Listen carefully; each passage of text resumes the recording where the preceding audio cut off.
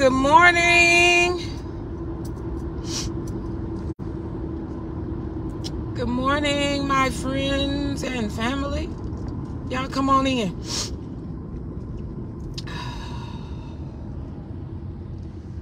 Come on in, y'all.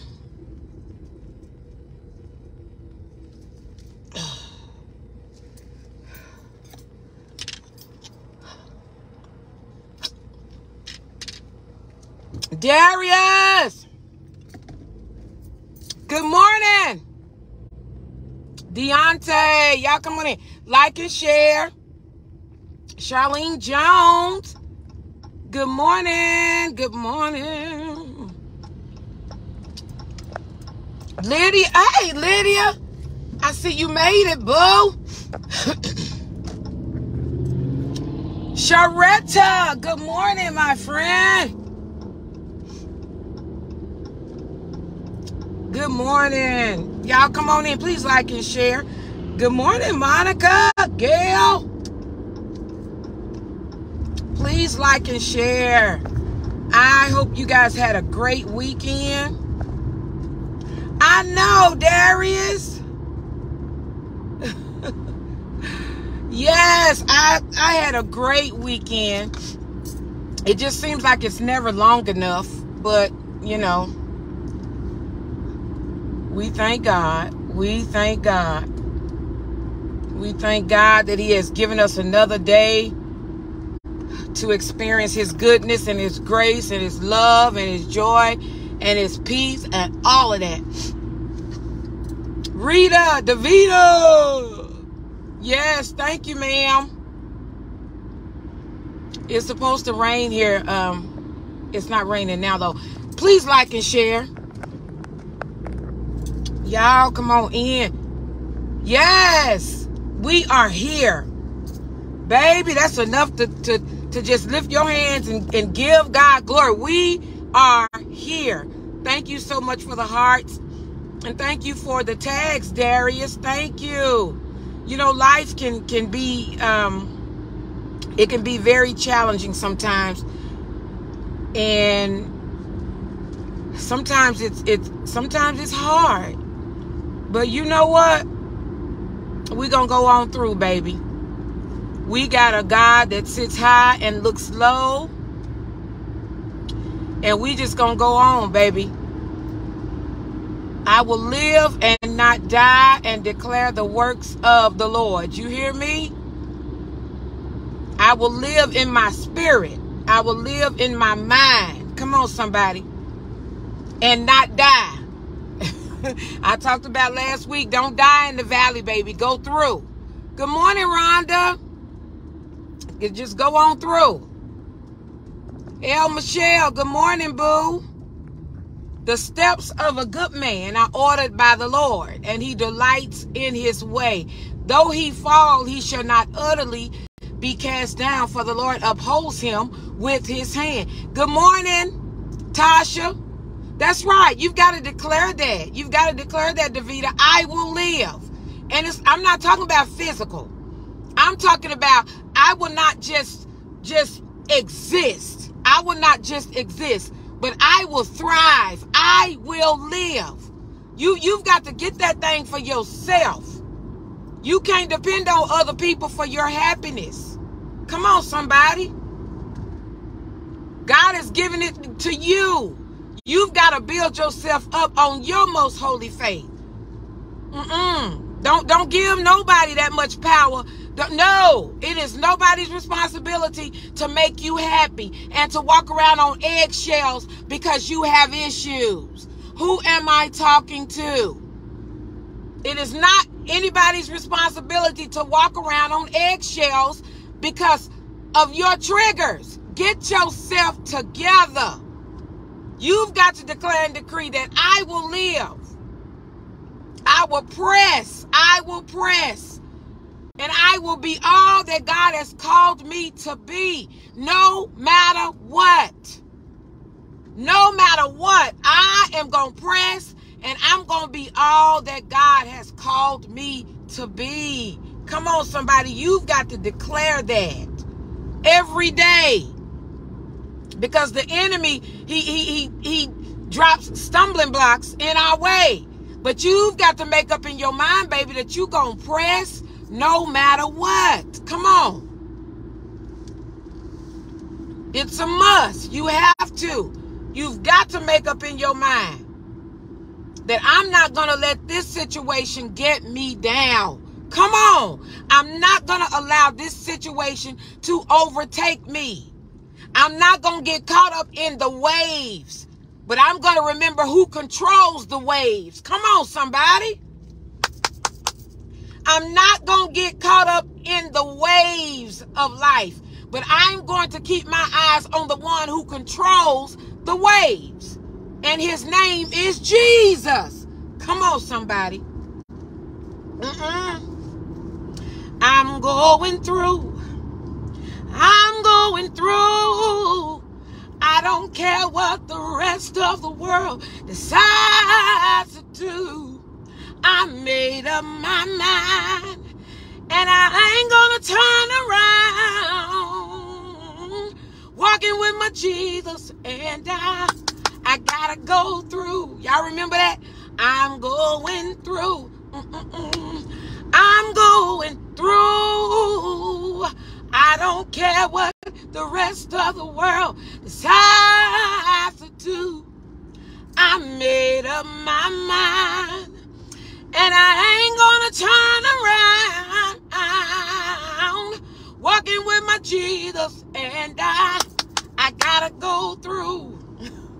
I'm going through. I'm going through. Oh, I don't care what the rest of the world decide to do. I made up my mind, Darius, and I ain't gonna turn around. Walking with my Jesus, and I gotta go through. Yes, sir.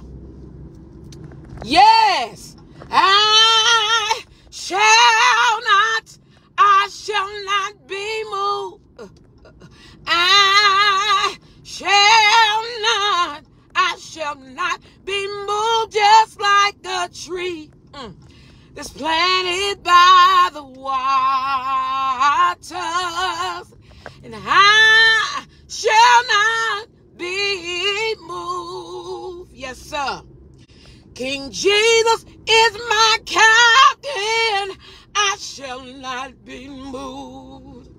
Life with him is everlasting. I shall not be moved, just like a tree that's planted by the waters. And I shall not be moved. Yes, sir. I'm going through, Sharonda. I'm going through. Hey, I don't care what the rest of the world decides to do. I made up my mind, and I ain't gonna turn around. Yes, don't. Walking with my Jesus. Walking with my Jesus. Walking with my Jesus, and I gotta go through. Yes, sir. Baby, I'm not coming down, Darius. I'm staying on the wall. You hear me? Yes. Thank you, Jesus. Y'all like and share. It's a good day already. It's a good day already. You hear me? When I opened my eyes, it was a good day. When I turned those lights on and they came on, when I had warm, hot water to take a shower, it's a good day already. When I went into my kitchen and there was food, it's a good day already. Come on, somebody. And I dare not give God praise. Sherman Buffkin, God has been good to me. You hear me? When I look back over my life and I see all of the things God's done for me, Yes, sir. I am still here. It's by the grace of God. Yeah, I am still here. It's by the grace of God. Yes, sir. Listen, I want to talk briefly about the purpose of affliction. Lord, these braces is giving me a run for my money this morning. They just get dry, but I'm grateful that the end result is going to be some straight teeth. Come on, somebody. I believe I can hang on in there because the end result is going to be some straight teeth. My God. But listen, I want to talk about the purpose of affliction. And there's 4 reasons that I found in the Bible. And I'm pretty sure there may be more, but there's 4 reasons. James chapter 1, 2, and 3, a familiar passage of scripture. James said to count it all joy when you fall into various trials, knowing that the testing of your faith produces patience.